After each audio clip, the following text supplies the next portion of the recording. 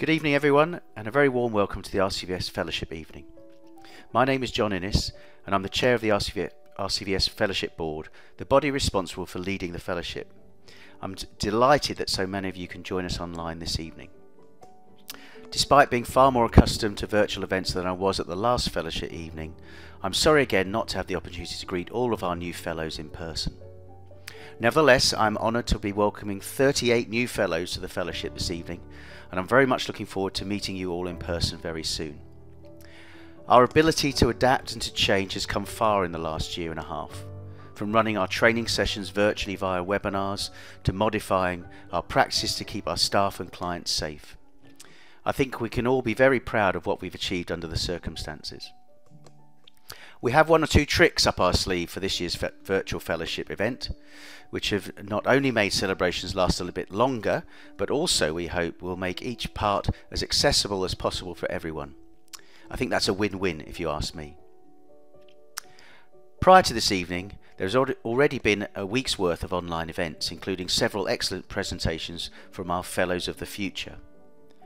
Our Fellows of the Future research competition gives those at the very start of their veterinary careers the chance to talk about a piece of research of which they are proud and want to share with the profession. More on this a little later. We've also been treated during the week to 3 Fellows in Focus talks given by eminent members of the profession. The talks are from Professor Mandy Peffers, FRCVS, who's research lead in musculoskeletal and ageing science at the University of Liverpool, Dr. Joan Smith, FRCVS, Professor of Pathobiology and Veterinary Science at the University of Connecticut, and Christopher Shales, FRCVS, Head of Soft Tissue Surgery at Willows Veterinary Centre and Referral Service in Solihull. Thank you very much to our 3 Fellows in Focus for taking the time to put their presentations together. We broadcast all of these talks earlier this week on our website, and we'll hear a little bit more about them later this evening. Now, on to this evening. Over the next hour or so, we'll be celebrating the achievements of some inspirational people from across the veterinary professions, not least our new fellows. We have an exciting programme lined up for you, including the formal admission of our new fellows and the opportunity to hear a little bit more about the fascinating variety of fields in which they work, the announcement of the winner and the highly commended entries of the Fellows of the Future competition. And to round off proceedings, we'll be welcoming Professor Tim Spector, Professor of Genetic Epidemiology at King's College London, to deliver his keynote speech entitled The Future of Personalised Nutrition. Tim is the epidemiologist behind the groundbreaking COVID symptom study app, an innovation which directly influenced how the UK responded to the pandemic. And he's also director of Twins UK, the biggest adult twin registry in the world, set up to investigate the genetic and environmental basis of a range of complex diseases and conditions. I'm very excited to be hearing from Tim a little later. Before we begin our admissions ceremony though, I should first like to update you on some key developments that have been happening within the fellowship over the last year. Cast your minds back to last year, where we were thrilled to welcome Dr. Cheryl Scudamore to the position of Vice Chair of the Fellowship. One of our key ambitions was to improve diversity across the Fellowship, something that the rest of the board wholeheartedly supported. Over the past 12 months we've organised unconscious bias training, recruitment training for the panellists responsible for assessing applications to the Fellowship, and have also addressed diversity amongst those panellists. A couple of our concerns that we wanted to address were the gender imbalance on the panels and the lack of female representation across the fellowship. I'm pleased to announce that this year more women than in any other year have been awarded a fellowship, with women making up over half of this year's new fellows. I'm looking forward to continue our mission to make the fellowship more diverse, and want to extend my thanks to everyone who has put this much needed training into place. On the subject of the Fellowship Directory, I would encourage as many of you as possible to use it as a resource to reach out both to each other, but also to the wider profession and the public. If you have a research query, a problem you want some advice on, or a curiosity that you want someone to shed some light on, I'm sure there will be someone in the Fellowship Directory who will be able to help. It also works the other way. For example, when the RCVS receives requests from the public or media about our Fellows' research and expertise. It is a wonderful tool for collaboration, and I thank you for indulging me in a touch of shameless plugging for the directory. And so to our formal admissions of new fellows to the register. While this year we will again have to forego the usual photo opportunities, I'm delighted that we are nevertheless joined now by RCVS President, Dr. Kate Richards. Good evening and welcome, Kate. Thank you, John, and good evening, everyone. It's a real honour to be with you all tonight. Thank you for inviting me to be here this evening. One advantage of our virtual format this evening is the opportunity to hear a little bit more about each of our new fellows, to help illustrate the fantastic breadth and depth of knowledge and experience that is becoming part of this learned society. So without further ado, Kate, I now invite you to begin the formal admission of our new fellows for 2021 by explaining a little about each of the routes to fellowship, the first of which this evening is for meritorious contributions to the profession. Thank you. Applicants for this route may be drawn from any part of the profession. They are expected to have made an outstanding contribution and positive impact on the advancement of the profession, with their demonstrable leadership making a significant difference in their chosen area of expertise. Examples include campaigning on or raising knowledge about mental health within the professions, involvement in veterinary politics via a number of different organisations, and public outreach about veterinary issues and the professions. Previous successful candidates for this route have included general practitioners, those working in the veterinary industry, veterinary associations, bodies and charities, and the armed forces.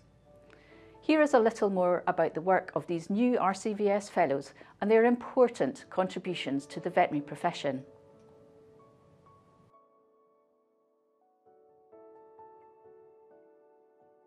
Professor Madeline R.L.H. Campbell. Professor Madeline Campbell has an interest in ethics, particularly in her clinical field of equine reproduction and the use of animals in competitive sport. Madeline teaches at the RVC, is Professor of Veterinary Ethics at Nottingham, and chairs the BVA's Ethics and Welfare Advisory Panel. Dr. Daniela dos Santos. Dr. Daniela dos Santos graduated in 2012 from the RVC and has been in general practice since. She has gained recognition for her leadership of the profession throughout the pandemic, her tireless work to improve animal welfare, and championing of diversity and inclusion within the profession. Dr. Christiane E. Glossop. Dr. Christiane Glossop's early career focused on cattle and pig reproduction. In 2001, she joined the State Veterinary Service to help fight FMD, and stayed in government veterinary work to become CVO Wales in 2005. She ensures the veterinary voice is heard, respected and valued. Dr. Emma E. Goodman Milne. Dr. Emma Milne graduated in 1996. She is a patron of RWAF and the Dogs Trust, a trustee of DBRG, and has worked with many other animal welfare charities. In 2017, she founded the initiative Vets Against Brachycephalism, which now represents vets from 67 countries worldwide. Dr. Richard G. Harvey. Dr. Richard Harvey graduated from Bristol University, initially in mixed practice, and then moved to small animal work, concentrating on dermatology. Richard has gained a PhD, RCVS and European diplomas, published reviewed papers and contributed to a number of books in the field of dermatology. Dr. Fiona M. Lovett. Dr. Fiona Lovett is a sheep veterinary consultant and founded the Flock Health Club concept. She's been instrumental in establishing the Farm Vet Champions with RCVS knowledge. She is also a chair of the Sheep Antibiotic Guardian Group and a clinical associate professor at the University of Nottingham. Mrs. Pamela A. Mosdale. Pamela Mosdale qualified from RVC and worked in first opinion practice. She was a lead assessor for RCVS Practice Standard Scheme and is currently a Quality Improvement Clinical Lead and Chair of the QI Advisory Board for RCVS Knowledge. Mr. Peter G. Orpin. Pete Orpin graduated from Bristol in 1983 and worked in mixed practice until 2019. He was a BCVA president, co-founder of My Healthy Herd, and director of a large vet practice in Leicestershire. Pete is currently an active member of Action Group Johns and a board member of SPVS. Professor Jonathan M. E. Statham. Professor Jonathan Statham is a cattle vet, partner and chair of Bishopton Veterinary Group, Chief Executive of Raft Solutions and a non-executive director of the Animal Health and Welfare Board. He is past president of the British Cattle Veterinary Association and holds an RCVS diploma in cattle health and production. Professor Sheena M. Warman.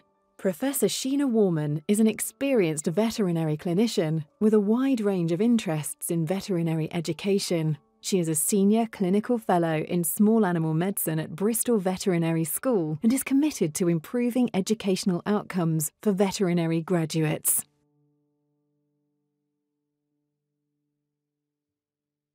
Many congratulations to all 10 of you, and thank you for your many significant contributions to the veterinary profession.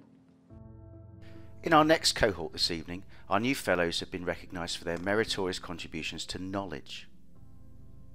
Applicants under this route are expected to have made an outstanding contribution to the advancement of knowledge in their field, including, for example, scientific or educational scholarship and leadership. They are expected to provide evidence of a considerable body of work and experience in a subject area since veterinary qualification, typically over a period of at least 15 years. This might be via publications, doctorates, evidence of excellence and mentoring, scientific prizes, and successful grant funding. Here are just a few words about each of our new fellows under the knowledge route.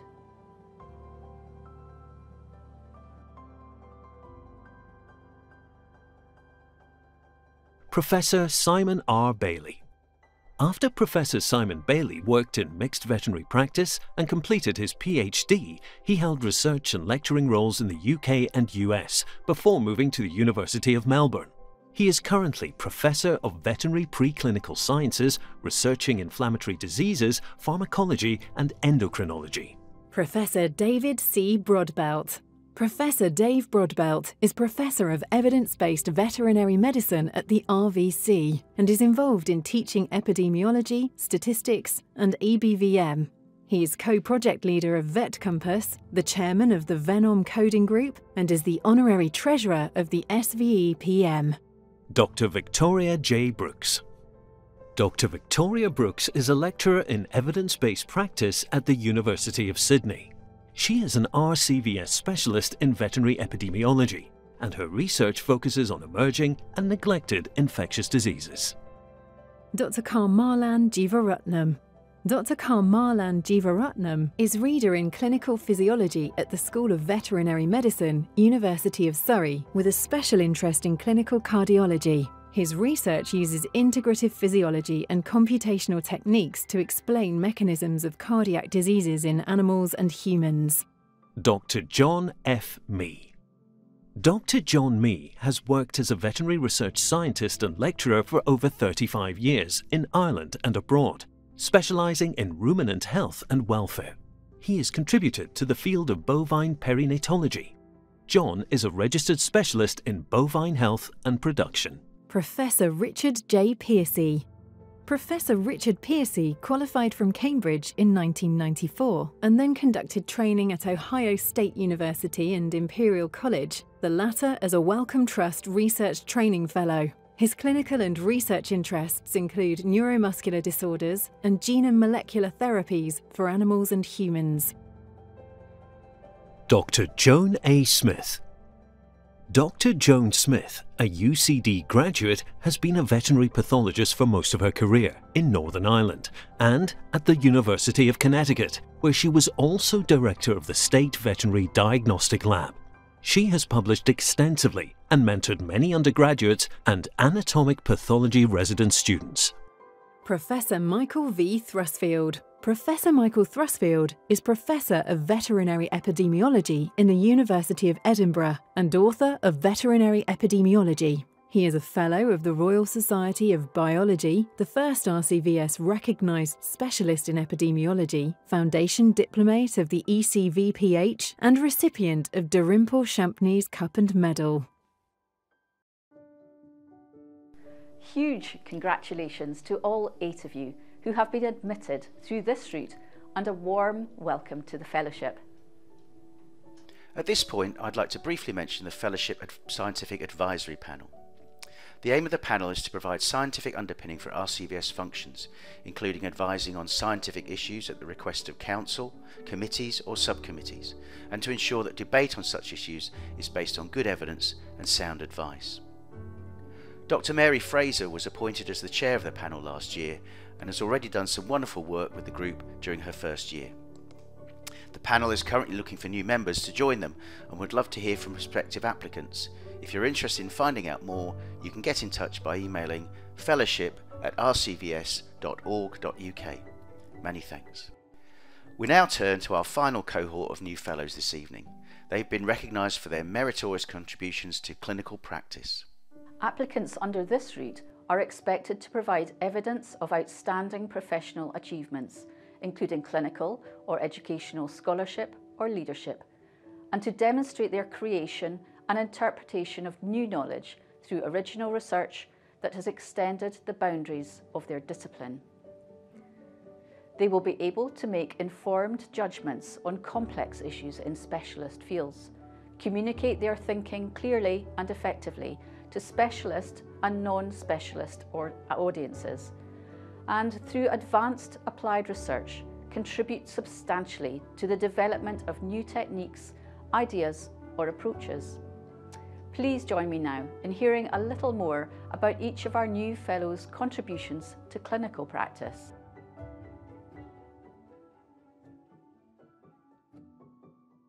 Dr. Davina M. Anderson.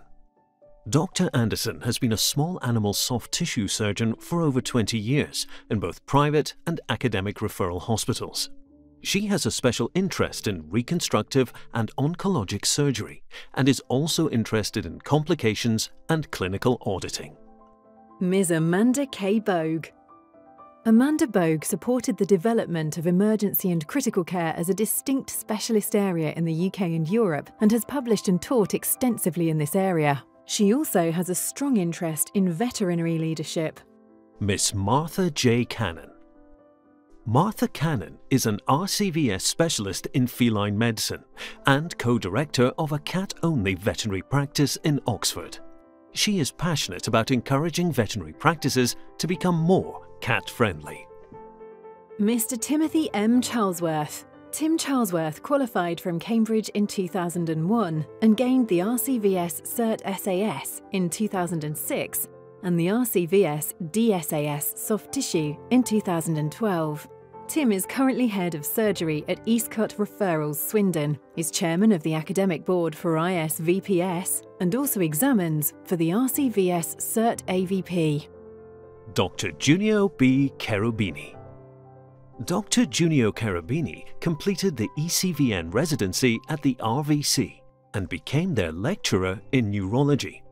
Junio became diplomate and European veterinary specialist in neurology, RCVS recognized specialist in veterinary neurology, and in 2007 he founded the neurology service at Dick White Referrals.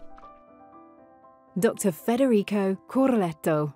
Dr. Federico Corletto graduated with honours from Padova University in 1997. He obtained his Cert VA in 2002, his ECVAA diploma in 2003, and was awarded a PhD by Cambridge University in 2011. He currently works at Dick White Referrals and holds a part-time professorship at the University of Nottingham. Dr. Alexandra H.A. Dugdale. Dr. Alexandra Dugdale's career has included mixed practice residency and vet schoolwork and private referrals. Alexandra has been able to apply her fascination with physiology, pathophysiology and pharmacology to the clinical practice, teaching and advancement of veterinary anesthesia, analgesia and the wider discipline of perioperative care. Miss Sarah M. Gould. Sarah Gould spent 3 years in general practice before undertaking a medicine residency at Cambridge. She was then the Bunning Fellow in Oncology for 3 years and spent over 10 years in private referral practice before joining the University of Bristol to establish the Oncology Department. Dr. Zoe J. Halfacree. Dr. Zoe Halfacree has worked in clinical, academic and private practice for 20 years. She has specialised in soft tissue surgery and has supported the development of veterinary students, interns and residents. She is passionate about environmental sustainability in the veterinary profession. Dr. Catherine Hughes. Dr. Kate Hughes is a veterinary anatomic pathologist working in academia. She combines diagnostic veterinary pathology with research which focuses on the mammary microenvironment in a range of different species. Mrs. Nicola J. Calendra. Mrs. Nicola Calendra has worked both in academia and private clinical practice and is passionate about teaching and sustainable veterinary care. She enjoys skin and reconstructive techniques, head and neck surgery, and has a research interest in urogenital surgery. Dr. Emma J. Love. Dr. Emma Love is an Associate Professor of Veterinary Sciences at the University of Bristol. She has been involved in teaching, researching, and has worked as a clinician in the field of veterinary anaesthesia. Mrs. Yolanda Martinez Pereira. Mrs. Yolanda Martinez Pereira gained her RCVS Cert VC in 2004, became a cardiology diplomate and RCVS specialist in veterinary cardiology. She has worked in academia and private referral and is a senior lecturer at RDSVS Edinburgh. Mr. Timothy J. Phillips. Tim has practiced as a specialist in equine surgery from the Liphook Equine Hospital, Hampshire, since 1995. He served as president of the ECVS and he was called to the Bar of England and Wales in 1999 and is also the current head of claims at the VDS. Dr. Heidi Radke. Dr. Heidi Radke is an RCVS specialist and active member of the European College of Veterinary Surgeons. In the last 15 years, as an academic at the University of Cambridge, she has made significant contributions to her field of small animal orthopedic surgery. Dr. Zilka Salavati.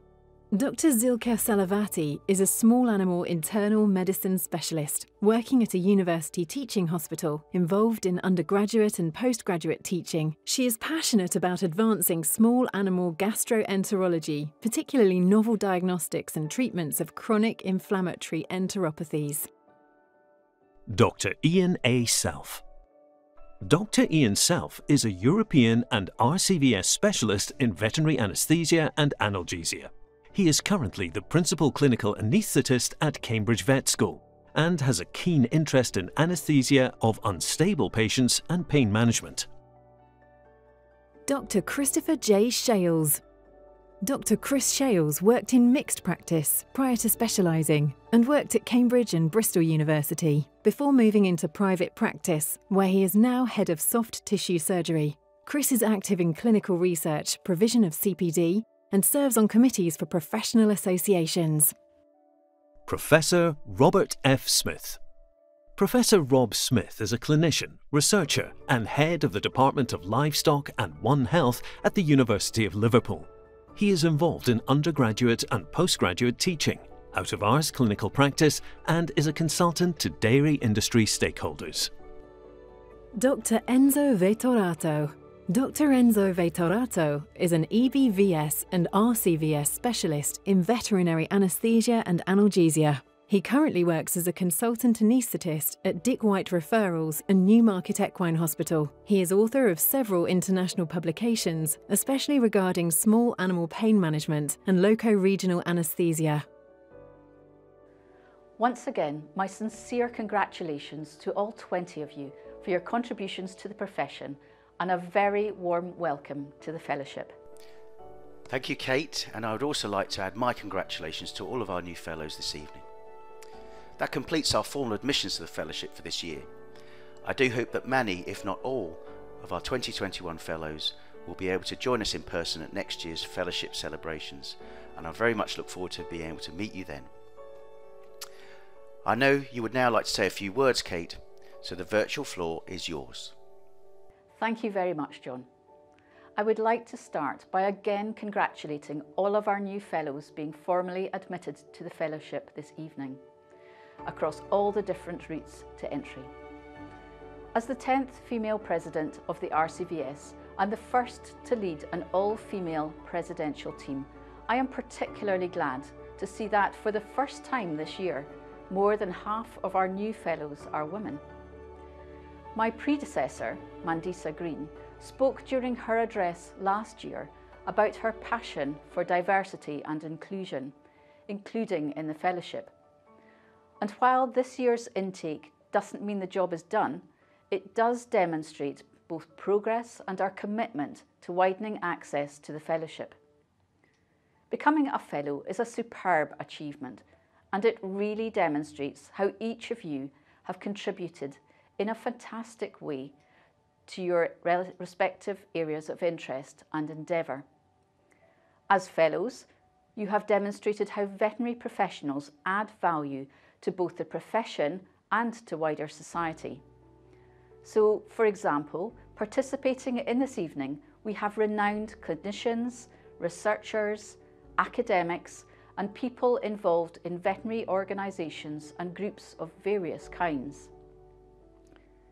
In my opening speech as RCVS President, I spoke about how I wanted to dedicate my year to building and strengthening connections that count. That is, connections with ourselves, within the veterinary and vet nurse professions, and with allied professionals and wider society.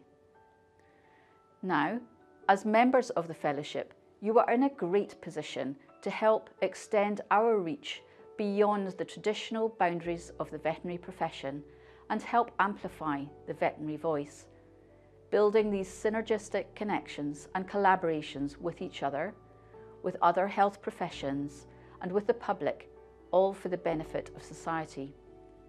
So I ask that all of you think about what difference you can make with your new status, how you can help build those connections to aid you in reaching new audiences, to talk about the breadth of what we as vets do for animal health and welfare, for public health, and for wider society. The extent of knowledge contained within the fellowship, something which is increasing every year, can be clearly seen if you take a glance at our online directory of fellows. It was also on display this week with our fantastic Fellows in Focus presentations, and I'd like to thank our 3 fascinating contributors for those talks. Our Fellows of the Future competition has also demonstrated that we have a pipeline of engaged and passionate future young vets who are determined to use their voices to talk about the subjects they care about and build connections between the different generations of vets. I felt both very inspired and reassured about the future of our profession when I watched them. Hopefully, in 10, 15 or 20 years' time, they too will be receiving their congratulations on joining the fellowship. Looking at the immediate future, I'm pleased to announce this evening that applications for the 2022 fellowship round are now open. So, if anyone in the audience this evening is interested in joining the fellowship or knows someone who might be, please do visit our website for full details of how to apply. As we heard from John, we have made a few further modifications to the application process this year to ensure that the application and judging system is more comprehensive, fair and inclusive for all, and we look forward to hearing from all of you who might be interested in applying.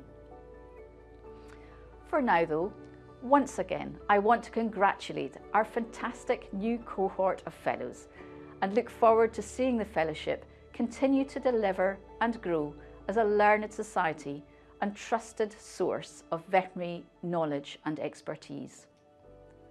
Thank you very much. Thank you, Kate. Before we announce the winner of our Fellows of the Future competition, I wanted to briefly mention again our 3 Fellows in Focus presentations this year. What makes this year's talks particularly special is that 2 of the presenters, Joan Smith and Christopher Shales, were only welcome to the fellowship this year. I'd like to give you a brief overview of all 3 talks and encourage you to watch them on the RCVS website at your leisure. Professor Mandy Peffers joined the fellowship in 2016 by Diploma of Fellowship by Thesis. Her talk is called from bovine embryo transfer vet to Wellcome Trust Clinical Intermediate Fellow, and explores her unusual career path into academia and highlights some important factors to consider when pursuing a veterinary research career in academia. I should also add that Mandy was also presented with the RCVS Inspiration Award recently in recognition of her work to encourage veterinary undergraduates and postgraduates to pursue careers in research. Congratulations, Mandy. Dr. Joan Smith joined the fellowship this year. Her talk is entitled Some Discoveries of Novel Diseases and Concepts Through Diagnostic Veterinary Pathology, and explores how novel diseases can sometimes be discovered during the course of anatomic pathology or examinations of animals for routine purposes. Dr. Christopher Shales is another newly appointed fellow for this year and delivers a talk entitled The Integration of Webinars Within Our Practice. This explores how he and the team at Willows, along with many other practices of course, have taken advantage of society's growing familiarity with video conferencing technology to maintain their contact with their colleagues, other practices and pet owners, and how this has evolved into something very positive over the past 18 months. In his talk, Chris considers the pros and cons of online webinars in a veterinary context and whether they will remain relevant as we begin to emerge from COVID-19 restrictions. Thank you again to all our Fellows in Focus speakers for their fascinating contributions. These recordings are available to watch on our website, along with those from our speakers in previous years. Now, we move on to the announcement of our winner of the Fellows of the Future competition. Earlier in the year, we invited veterinary students and recent graduates to submit an original research proposal for consideration for the competition. We had 23 applicants, which were all of an exceptionally high standard. We set up a panel which had the unenviable job of choosing the finalists, with 6 making it through to the next stage. We asked the 6 finalists to give a 5-minute presentation on their research to the Fellows of the Future panel, which we then published online at the beginning of Fellowship Week last Thursday. The judges found it an incredibly hard decision to choose a winner this year, and we want to thank everyone who has taken part. However, we do have a winner and a highly commended entry to announce, both of whom will receive book tokens as their prize. I'd like to hand back to the RCVS President to make the all-important announcements. Thanks, John. I'm really pleased to announce that this year's highly commended Fellows of the Future presentation is a cross-sectional study on enteric disease agents in UK deer by Samuel Pearce from Bristol Vet School. Congratulations, Samuel. And now, I'm delighted to announce that the winner of the 2021 Fellows of the Future competition is Amy Richardson from the Royal Veterinary College for her talk entitled Implications of Mycobacterial Disease Surveillance on the Health and Welfare of Freshwater Aquarium Fish at ZSL London Zoo. Many congratulations to you too, Amy. Both of your presentations really impressed the judging panel, and I look forward to seeing your names on the Fellowship Directory in the future. Thanks, Kate, and congratulations to Amy and Samuel. We'd also like to give special thanks to the other 4 finalists, James Cockcroft from Nottingham Vet School, Georgina Hopkins from the Royal Veterinary College, Stephen John from Surrey Vet School, and Sophie Rosenzweig from Liverpool Vet School. The presentations were all of a really high standard, and we thank you for presenting your research. To everyone here this evening, if you haven't already, I would wholeheartedly recommend watching all of the talks and showing your support for the next generation of RCVS Fellows. As a special treat, we'll now play the winning presentation in full as part of this evening's proceedings. Over to you, Amy. I'm Amy Richardson, and this is a study I conducted on the implications of mycobacterial disease surveillance on the health and welfare of freshwater aquarium fish. So mycobacteria are non-motile gram-positive bacilli that result in a highly infectious, chronic, progressive granulomatous disease. It is the most common global disease threat to freshwater aquarium fish and results in a high morbidity and mortality for these animals. Due to its long incubation period, which can range from 5 to 270 days, meaning that it can remain undetected for extended periods, and due to the fact that it presents with vague clinical signs, it is often only diagnosed when animals are dead or showing obvious skin lesions. Experimentally, we carried out a full body histopathology on representative samples from the management culls of the 4 species studied, which included Girardovnictis viviparus, Iliodon whitey, Amicus splendens, and Northobranchius sainthousei. These samples were used to estimate the true prevalence as well as the impact of mycobacteriosis. And management culls were used as these animals had no visible signs prior to euthanasia. Ziehl-Neelsen staining was used to detect acid-fast bacilli, which were morphologically diagnosed as mycobacteria, and disease severity was graded on a scale from minimal to marked. The image on this slide shows the kidneys of 4 Northobranchius sainthousei. A is minimal, B is mild, C is moderate, and D is marked. And you can see on the marked disease, the granulomatous lesions have almost entirely obliterated the parenchyma of the kidney. However, it's important to note that once again, this animal was swimming around with no signs of external disease.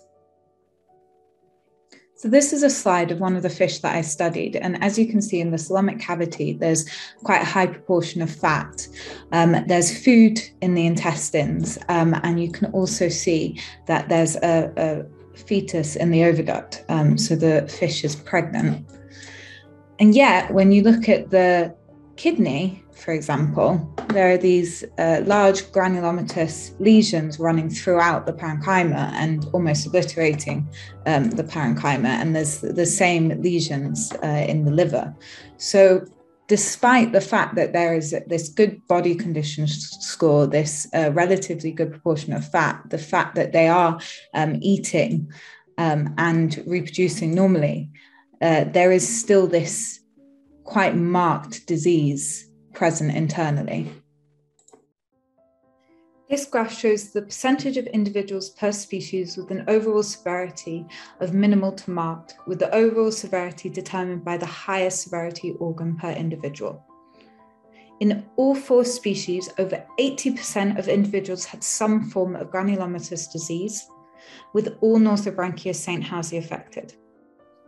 Iliodon whitey had the highest percentage of individuals with a disease severity of moderate or higher. This graph showed the percentage incidence of mycobacteriosis per species. Mycobacteriosis was found to be prevalent in all species that were studied, despite the lack of clinical signs. And Iliodon whitey, once again, had the highest disease prevalence with an incidence of 67%. In conclusion, mycobacteria is a very common, highly infectious disease. It's difficult to diagnose due to the minimal clinical signs, and moreover, it's difficult to treat and manage within an aquarium setting. It causes significant lesions that likely lead to pain, and this raises welfare concerns for what are often endangered populations. So what's the answer? Well, more proactive surveillance practices need to be implemented. And this may require a small proportion of individuals to be culled in order to give a more accurate overview of the population as a whole, rather than relying on those individuals that already have visible clinical signs or are already dead. This will then allow appropriate preventative techniques and treatments to be implemented, and this will improve the health and welfare of these fish. Thank you for listening to my presentation. I would also like to thank the various people who enabled this to happen at the Francis Crick Institute and the Zoological Society London, including my supervisor, Dr. Simon Spiro. And I would also like to thank the Royal Veterinary College for funding this project. I hope you all found that as impressive as we did on the judging panel. I would like to thank again all of our finalists and everyone who took part in the competition. The future of our profession is indeed in very safe hands. At this point, I would just like to say a few words about the impact of the past 18 months. They've been an incredibly challenging time for our veterinary and veterinary nursing students, and I take my hat off to all of them for studying and training under such tough and unusual circumstances. The fact that we had so many great entries to our Fellows of the Future competition demonstrates just how resilient and dedicated our students are, and on behalf of the Fellowship Board, I would like to extend my best wishes to all the vet schools and VN colleges and to all the vet and vet nursing students. I would also like to pay tribute to the Herculean efforts of our veterinary and veterinary nursing colleagues across all areas of veterinary work throughout the pandemic, and acknowledge the huge challenges they have faced and the adaptations they have made over the past 18 months.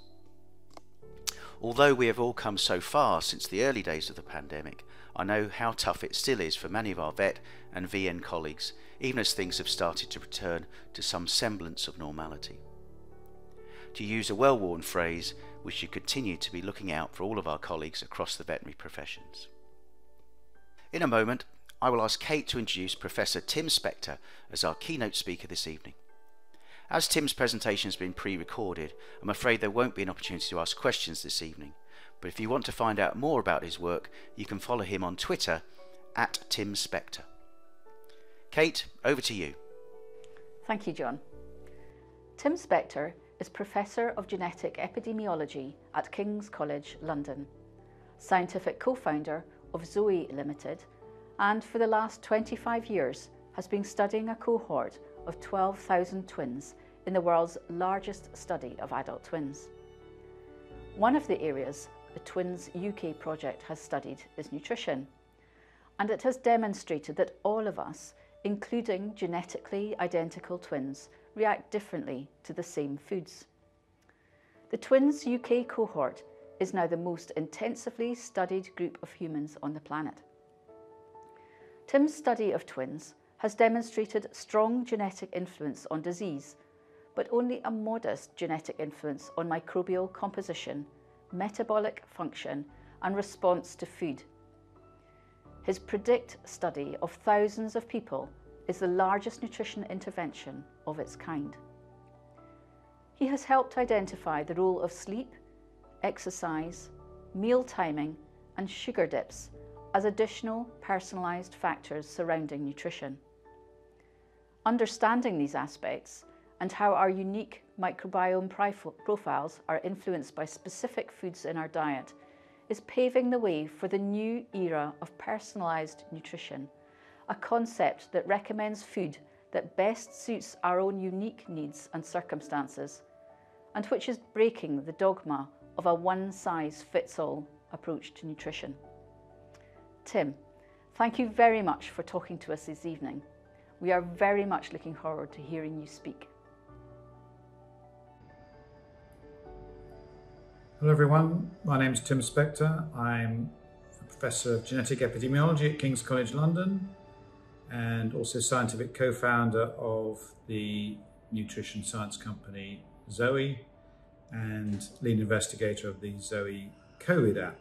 And I'm going to be giving you a lightning tour through what's been happening in the last few years in the world of the microbiome and personalised nutrition, and really trying to answer the question of what is the future of personalised nutrition. Now, some of you know that for nearly 30 years I've been working with twins. We have 14,000 sets of twins that we've been studying at St Thomas's, half identical, half non-identical, looking for the first 10 years about how genetic many conditions were that people thought were age-related, for example. Things like back pain, arthritis, macular degeneration, even things like hemorrhoids.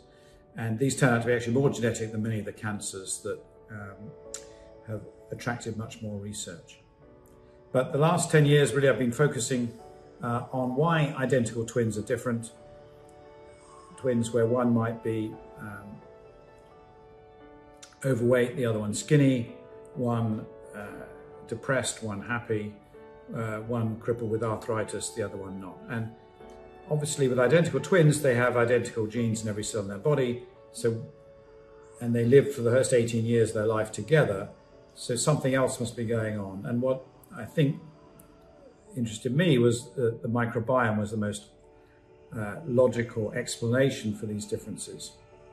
And that's really where I got into this about 10 years ago, which coincided really with an accident I had while ski touring in the Italian Alps that ended up me having many MRI scans and finding out that I had a form of vascular occlusion that led to me getting double vision and sudden hypertension. So I went from being what I thought was a very healthy middle-aged guy to someone who's popping lots of tablets. And that made me go to the internet and really started this whole idea about writing books on nutrition from scratch, because what I found on the internet was really that I couldn't believe anything there. People were still talking about the calorie as if this was the holy grail, that calorie counting actually worked, that we should be avoiding high-fat foods, eating starchy foods, etc. And that still this concept that exercise is the good way to lose weight. And everyone was saying that you should believe the government, believe the NHS, there's one diet that really is healthy for everybody. And we know that's complete nonsense. So this work really led me to go on and discuss thinking about food in different ways, thinking about nutrition in different ways, and realizing that it's not about calories or macronutrients. It's about all the hundreds and thousands of chemicals that are both in foods and in our bodies that are important. And it also made me question why we've done so badly in understanding human nutrition, why we've got so many things wrong. And I think it's the failure to address this complexity. And this is well illustrated with a study by a colleague of mine, Christopher Gardner, who looked at low-fat diets against low-carb diets in 600 overweight Californians and supplemented them, both groups, with healthy greens and fiber, and really found no difference at all between those groups. So that both groups, after a year, lost 5 kilograms. But when you look in detail at the data, you can see some people in each group could actually lose or gain up to 20 kilos. So we may need to try and work out whether you should be in what type of person you are, what's your metabolism. And I think when we ask experts, as the company Zoe did recently, asked 13 professors of nutrition in the US and the UK and asked them to rank 105 foods, there was very little consensus in many of those foods in the middle. Lots of consensus on things like rice and biscuits and KFC. And on the other hand,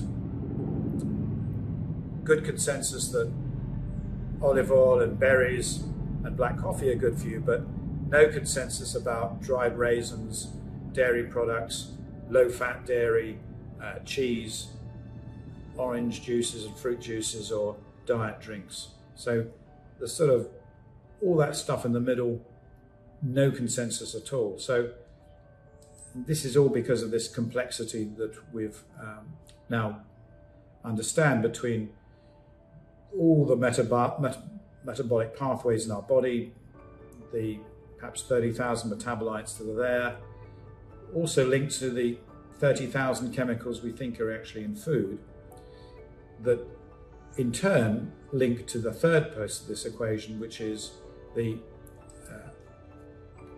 microbiome, which has maybe up to 100 trillion bacteria, archaea. It's got 500 trillion viruses. We've got fungi, got parasites. And this microbiome is best thought of now as a unique organ, a virtual organ in our bodies. If you put all the microbes together, they weigh about the same as a human brain, and I think we should start thinking about them as an extra liver in the way we think of things. And they really are key for many of our body's main functions. So not only the immune system, where it interacts with all the immune cells that are mainly in our gut, but in the way we metabolize food, the speed at which we break it down in our guts, and it's linked to producing all these chemicals. So microbes are chemical factories, and that's what we need to start thinking about, because they will then interact with virtually all the medications we take, and that's why as humans, some people respond well to paracetamol and others don't, why some people respond to antidepressants and others don't. It's all down to our unique set of gut microbes. And we know that the neurochemicals are also important for anxiety, depression, and increasing evidence of in schizophrenia and other personality disorders. So microbiome is crucial. It's a very new specialty, and it's still evolving fast all the time as our techniques for measuring it are getting better. But the way to think of it is trying to summarize all the last 10 years' data, that most chronic diseases that you can measure have an association with the gut microbiome. Now, some of this is causal, some of this is consequential. But everything from obesity, heart disease, diabetes, fatty liver, food allergies, any inflammatory condition, frailty itself, Parkinson's, depression, anxiety, autism, all come under this similar banner, as well as more minor problems such as IBS. And people in that group, they have different microbes coming and going, but the main summary is that they have less diversity of microbes. So their guts have less species, which means they're producing less helpful chemicals. And I think that's really key. Whereas if you're healthy, you don't have these conditions, you're relatively slim, you've got a good diet, your gut microbes are going to be like a healthy English garden. And I think that's the way to think of it. You've got plenty of flowers, lots of chemicals. The soil is also full of microbes. It's an environment that is not wasteful at all. Every little chemical is being used or reused and recycled. And we did some study with the combining the British Gut Project with the American Gut Project a few years ago. And the sweet spot for getting the ultimate diversity of your microbes seems to be around 30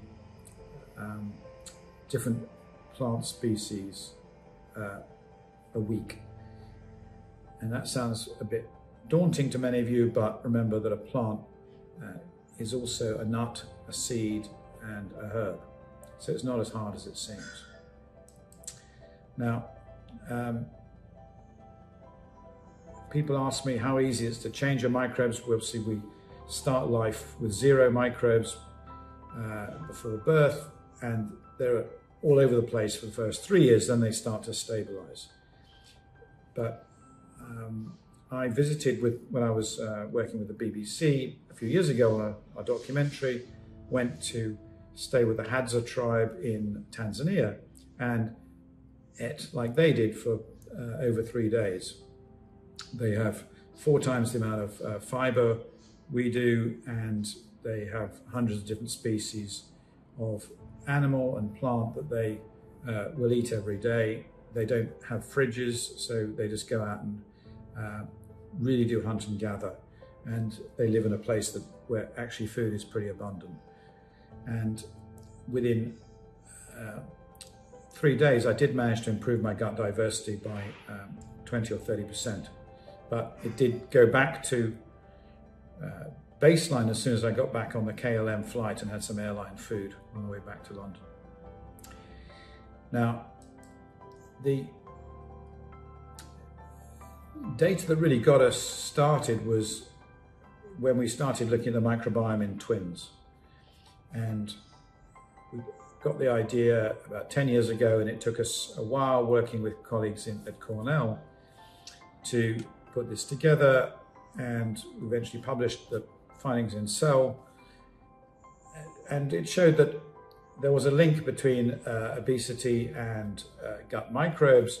And looking at twin pairs where one was overweight and the other one skinny, the overweight one always had a less diverse microbiome, and the skinny one always had had more beneficial microbes, and two in particular popped out, this Christensenella and Akkermansia. And when we took them and we put them back into sterile mice, we can actually fatten them up if we gave them no bacteria, but we gave them fatty foods, and we could stop them getting fatter if we gave them, implanted these microbes into their guts, showing that it wasn't just a correlation, but they had a functional effect in this animal model. And that's the lovely thing about the microbiome, is you can switch between humans and test whether that has any functional importance in this amazing germ-free model that Jeff Gordon in the US has been pioneering. Now,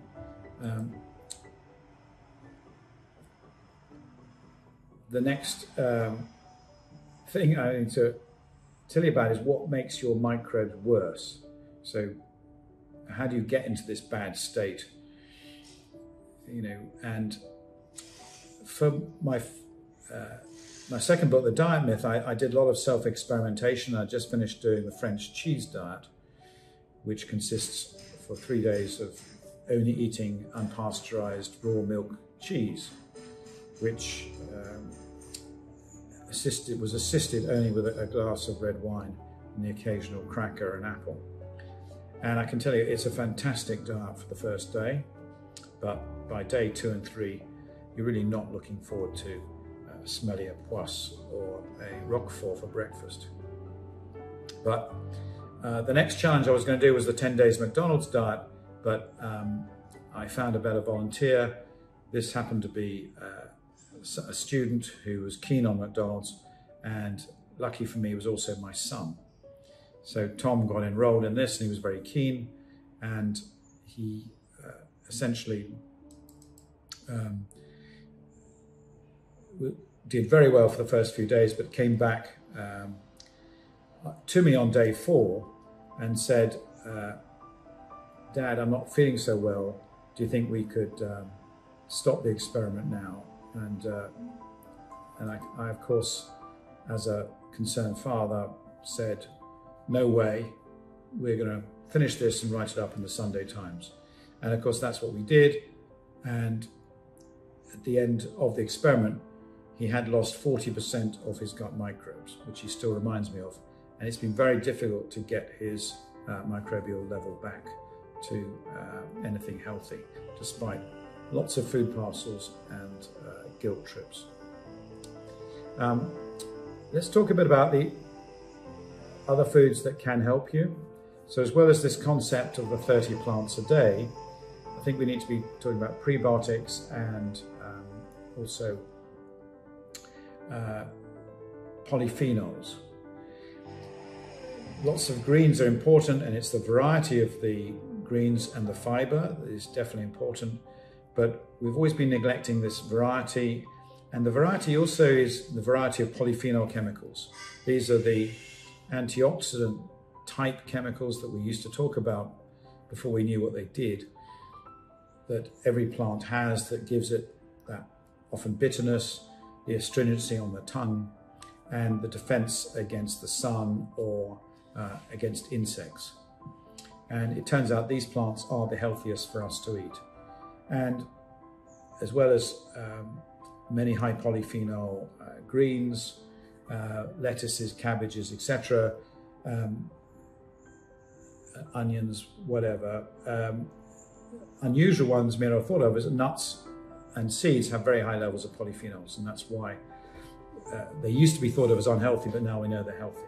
Another one is coffee, really high polyphenol levels. Explain why coffee, despite the caffeine, is really good for your heart. Red wine's another one. Has the highest concentrations, apart from coffee, of polyphenols, and dark chocolate above 70%, as well as extra virgin olive oil. So think polyphenols in your food choices, very important. And of course, you probably already know about probiotics in food. I'm sure most of you eat some yogurt, unless you're vegan, and you can get synthetic soy ones, but the principle is the same. It's generally better to have live microbes in food form than it is in tablet form. Cheese is another one, and even the processed cheeses do have live microbes in them. But obviously it's better to have the artisan versions, get many more, and the blue cheeses are the best.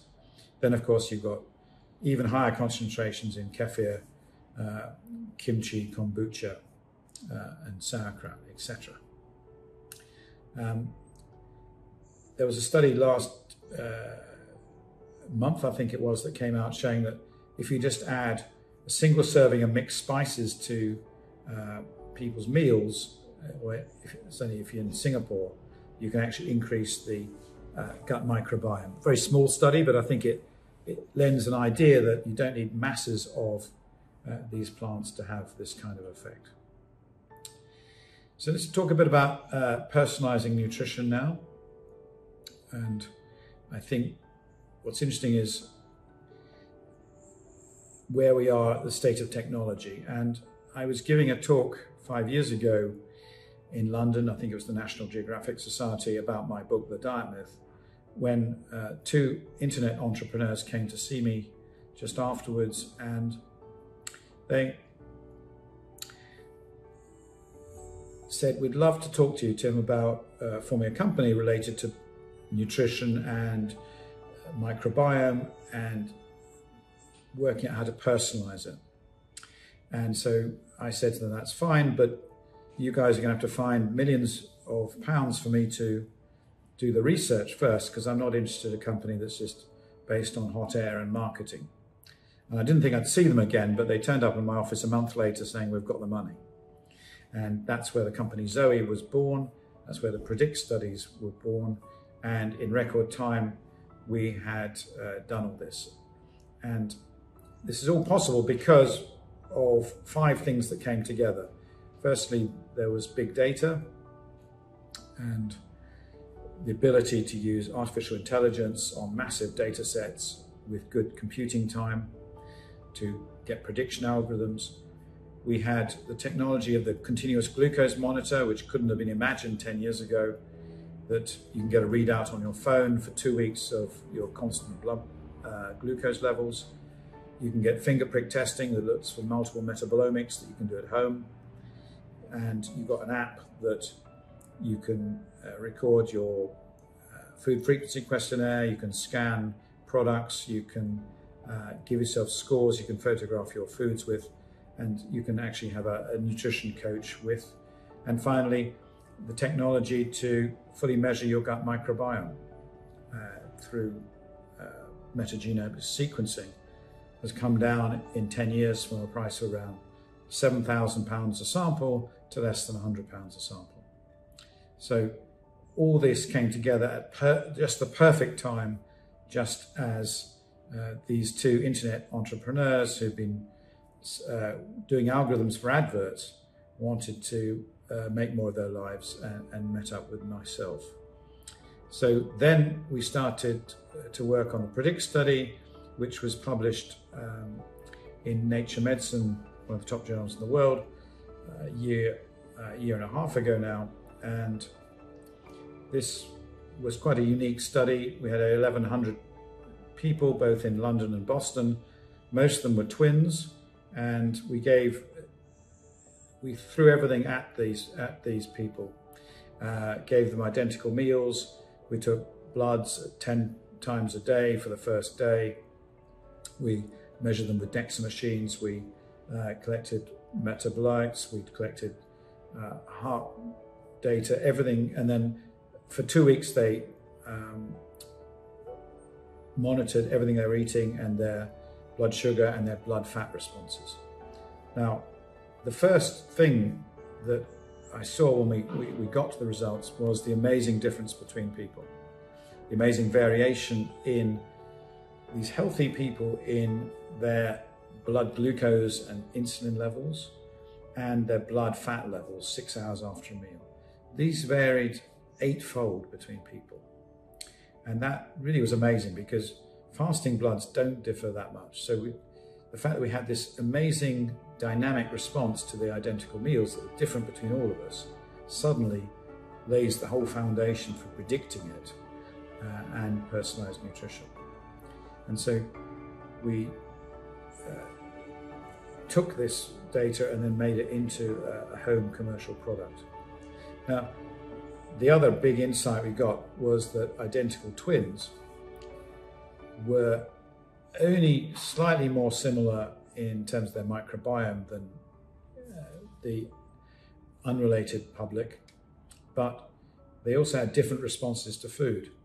It was only very lightly genetic, which is not what you would have expected and not what all those commercial companies selling kits tell you. So many twins were good. One would be predominantly a fat metabolizer, the other a sugar metabolizer.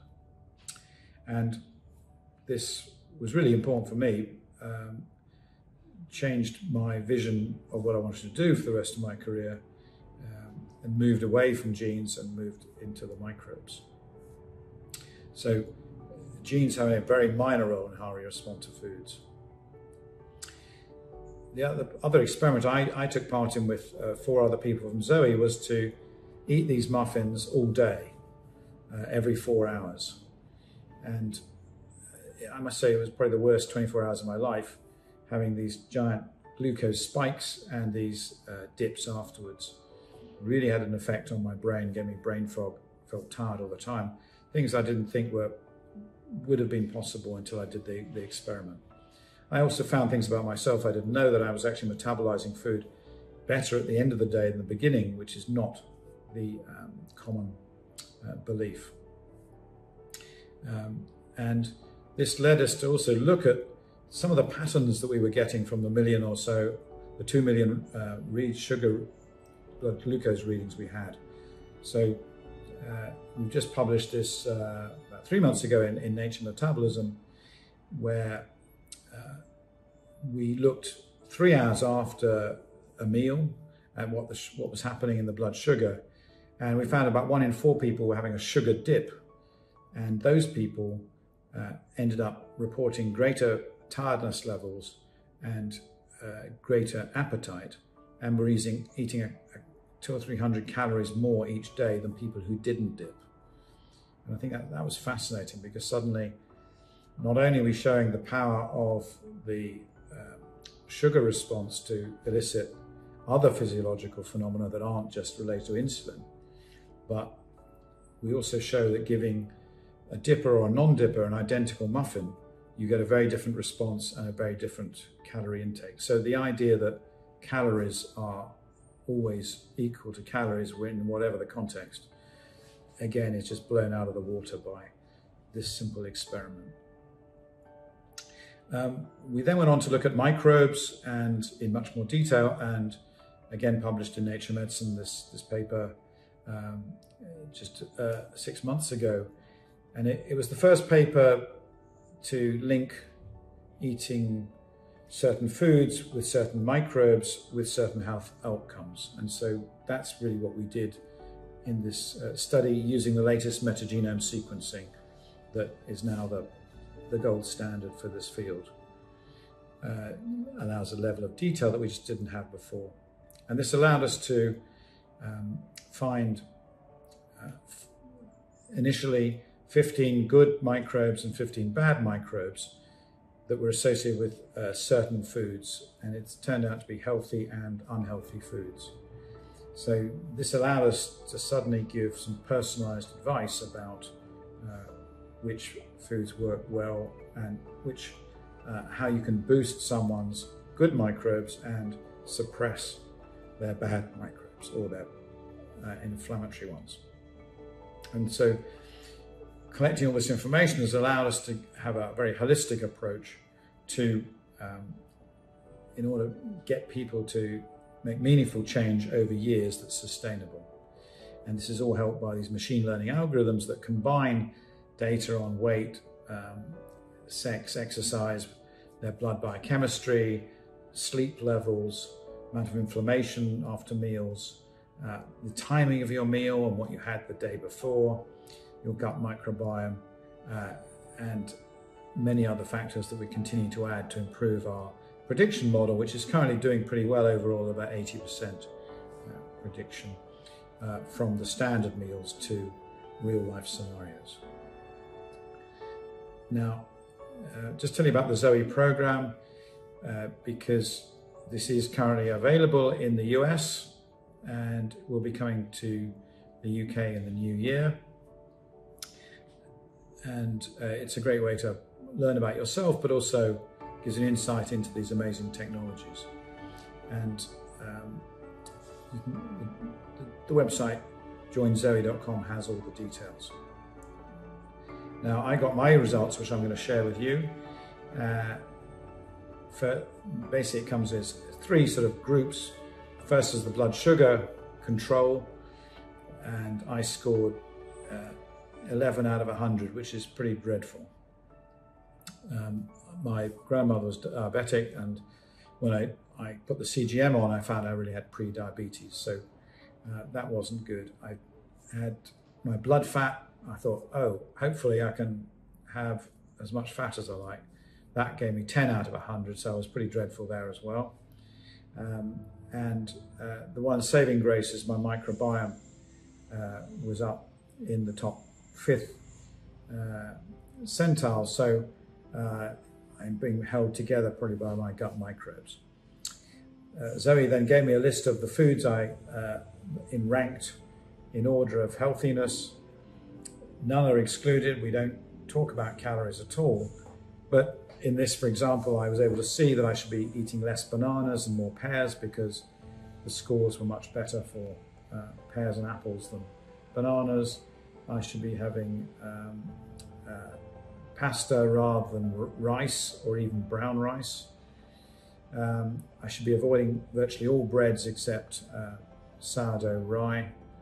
And I should be having yogurt for breakfast and not healthy muesli. And so the final result I got actually is the other thing that might be helping me, is I've got a parasite. And normally it's not a good thing to have a parasite, and many animals as well as humans have them. This is blastocystis, which 31% of Britons have and about 10% of Americans. And it turns out that this actually reduces, in the population, reduces levels of fat, levels of visceral fat, and your blood fats and inflammation. So it's a good one to have. So if anyone wants to get a sample of mine, they can contact me later. So I was given these gut boosters, which is just a list of foods or plants that I should be having more of to increase my good microbes and reduce my bad ones. So these range from apples, broccoli, lentils, courgettes, carrots and spinach, and there's a much bigger list. And that advice is continuing to grow as we get more people doing the Zoe test. We also, as part of the initial Zoe study, did measure transit time, and we used not the Bristol stool chart, which is the current human method of doing it, but we used a new method using a blue dye and a muffin. And basically you just time how long it takes this dye to go from your mouth to the toilet. And we ran a social media campaign called the Blue Poop Challenge, and we've got hundreds of thousands of people around the world doing it, which is great fun, and advise you to do it as well, because there is a serious side. We published this in the journal Gut. It's a very good indicator of your gut health, and this might also be applicable to animals. The longer the transit time, the worse the gut microbes were. And so it is a cheap, easy way to get a handle on your microbiome, and it's much better than any other clinical test there.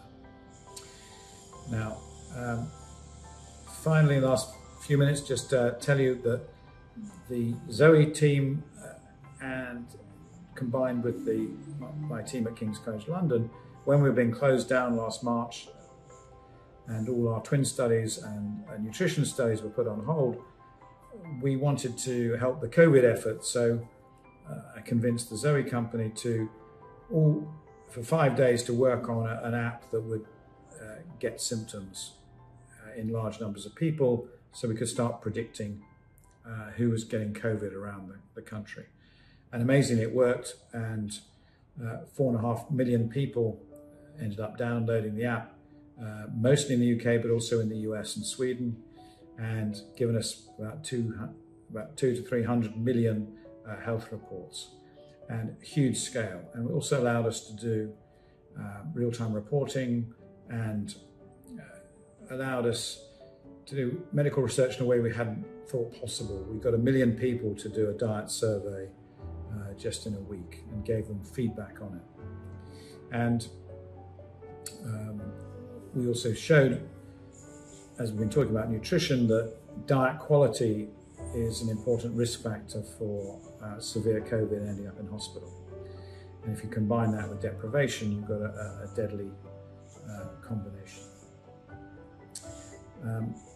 We had lots of impacts of the app, which I won't go into, but a lot of them were about symptoms, finding loss of smell, COVID rashes on the hands and toes, tongue, and symptoms in children being different. And as we've been trying to push the government into changing their symptom list of COVID, which is currently nothing to do with the 3 classic symptoms that they are talking about now.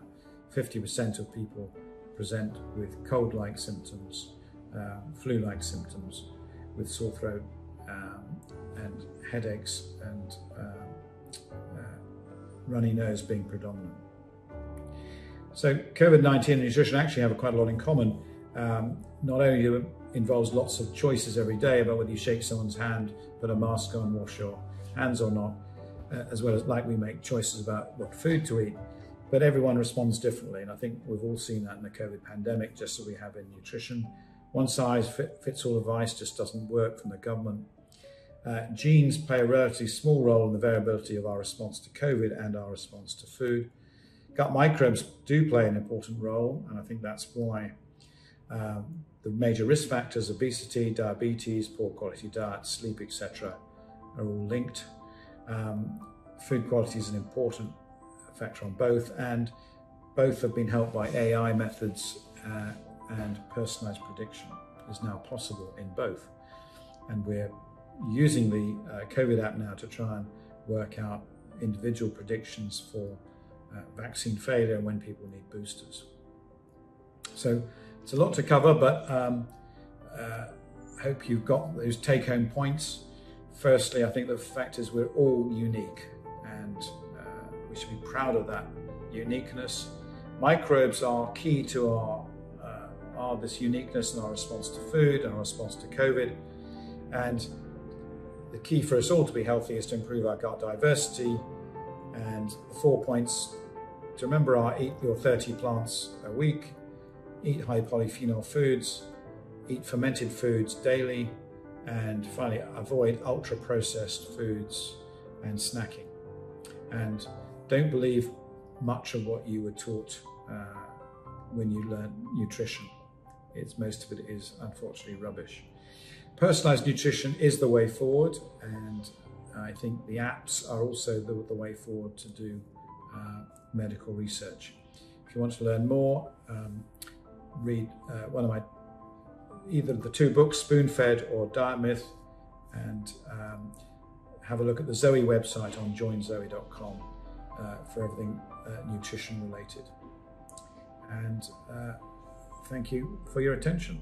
I hope you enjoyed this. Tim, thank you very much indeed for a truly fascinating and thought-provoking talk. I think we can all reflect on the fact that while standardised approaches to certain issues or problems that confront us are useful templates, we also have to try and consider the particular circumstances of what's in front of us, whether that's a particular clinical case or a piece of research we're conducting, and adapt accordingly. So thank you again, Tim, for speaking to us this evening. We really appreciate it. I'll now hand back to John to round off our evening. Thank you, Kate, and thanks once again to Tim for taking the time to give us such an engaging and interesting talk. We really appreciate you sharing your wisdom with us. I've been following Tim's work since I was a PhD student in the 1990s, when I listened to his research presentations on genetic and environmental factors contributing to osteoarthritis in human beings. In addition, the Zoe app that Tim and his team have led during the pandemic has been very useful to me personally, helping to inform decisions for our veterinary workplaces. So it's been a real privilege to have Tim as our keynote speaker this evening. Thank you.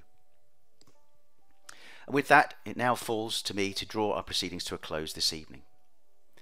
On behalf of the RCVS and the Fellowship Board, I just wanted to thank all the people who've helped put together this year's virtual Fellowship evening.